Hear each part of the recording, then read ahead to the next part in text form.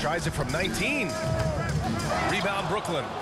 Claxton's got 6 rebounds now in the game. And so it's Simmons with it. He brings it up for the Nets. They trail by 1. Count that one. He's 8 for 10 from the field now. Ben Simmons, a guy who combines size and skill, and he's percolating.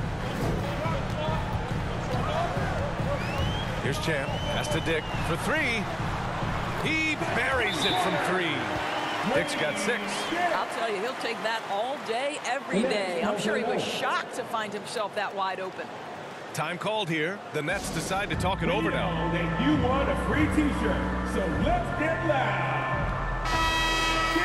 Some of the most impressive shooters in the game. Here are the guys who have been hitting with consistency from outside the arc. Scotty Barnes, number 1. In the 3rd spot, Malik Monk. These guys have delivered from beyond the arc in a big way here in the postseason, stepping up and embracing the spotlight. Oh, a nice defensive play. Alter the shot, then stay right there to clean up the glass. Here's Champ. That shot is off. Johnson with the defensive effort. This has been a close game in a lot of ways, but they do have an edge on the boards. Toronto's gone 7 of 13 from downtown so far in this game. Pass to Champ.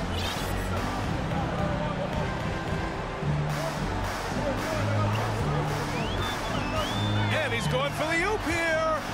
Out of bounds as Toronto keeps possession. His active hands knocking that pass out of bounds. That's what you call a game of inches. They talk about it in football. We see it right there. Here's Champ. Fires the 3. Rebounded by Johnson. Excellent job of closing out on that 3. It may be the hardest thing to do in basketball. Close under control, and he's more than up to the task. Now here's Simmons. Trailing by 2. The teardrop. Birtle grabs a miss. Birtle's got his 4th rebound in this one. Pass to Champ. Nice.